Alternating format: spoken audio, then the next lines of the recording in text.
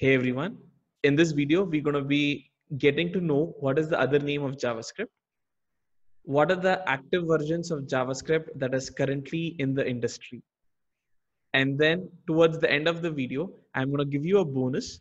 I'm going to tell you the 3 most frequently asked JavaScript interview questions. Let's get started.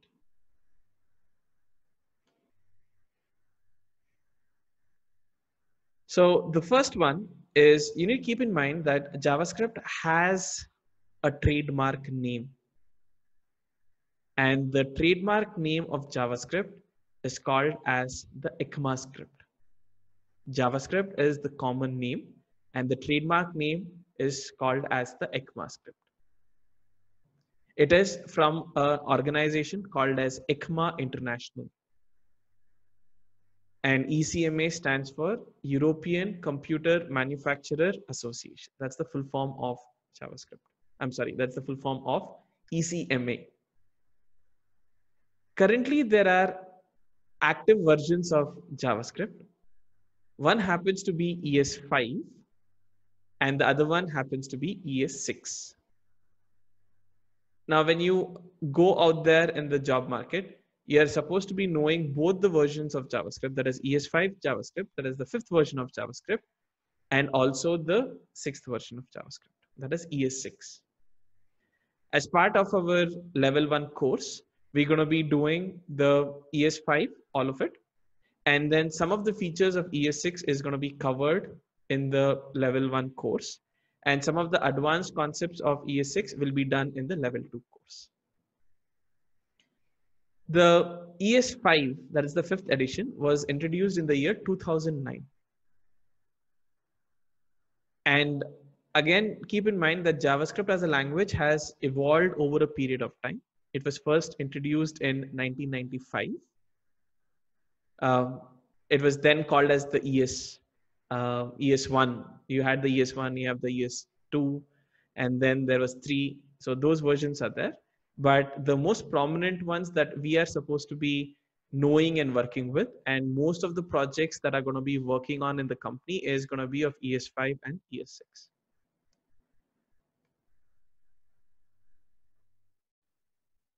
The ES6 is basically the 6th edition of the language. It was introduced in the year 2015. So 6 years apart, the new version of JavaScript was released. ES6 is also known as ES 2015. People can interchangeably use. They can say ES6 or they can say ES 2015. Both of them mean the same. 2015 here is basically the year of release of that particular version. There have been a lot of new features that have been introduced in the particular ES6 version. And then you as a modern JavaScript developer, you need to know what are the new features that the language has offered. Before we get into the list of new features that have been introduced by the language, you also have to keep in mind there is a process called as transpilation. That means to say, converting the code that we have written in ES6 to ES5 is called as transpilation. Now, why is it done? Because not all the browsers in the world support ES6 as of today. ES5 is supported across 99% of the browsers in the world, but not all the browsers support a ES6 feature. So what will happen is you and I as developers, we will always go on to use the newest, the latest and the greatest features a language has to offer. But then we will convert it back to the ES5. Not manually, there are tools that are available that will help us convert ES6 to ES5 or anything above ES6. There is ES7 also, but we'll talk about that a little later. And it'll help us convert. There are tools available, like the most prominent one, and the one that we're going to be seeing as part of the course is called as Babel. It's called as the Babel.js. It's a transpiler. What does it do? It'll help us convert ES6 to ES5.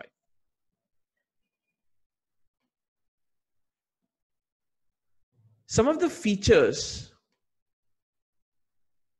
Some of the new ES6 features that have been introduced by the language, let me just zoom out a little. Yeah. Is the new way of creating variables using the keywords let and const. While you're working with strings for string concatenation, they provide you a new feature called as template literals. All this you will be learning in the level 1 version of the course. You're going to be learning about what object literals are.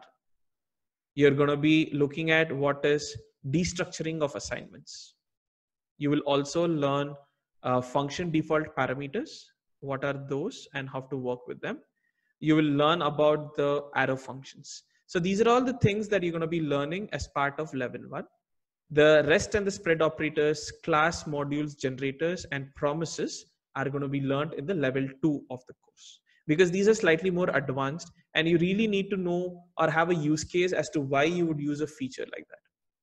And all these happen to be the most all these happen to be the new features that the language has gone ahead and introduced.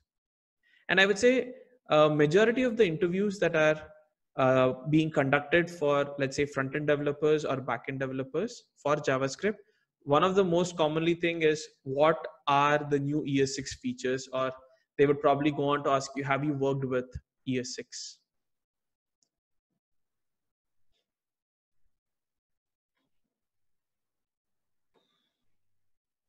Okay, now's the bonus. The 3 most frequently asked JavaScript interview questions. There are many. You will learn about that as and when we go ahead in the course. But the 3 most frequently asked interview questions, are you ready for it? Yeah. So the first one happens to be, they'll go on to ask you, okay, tell me the difference between var, let, and const. How does it differ?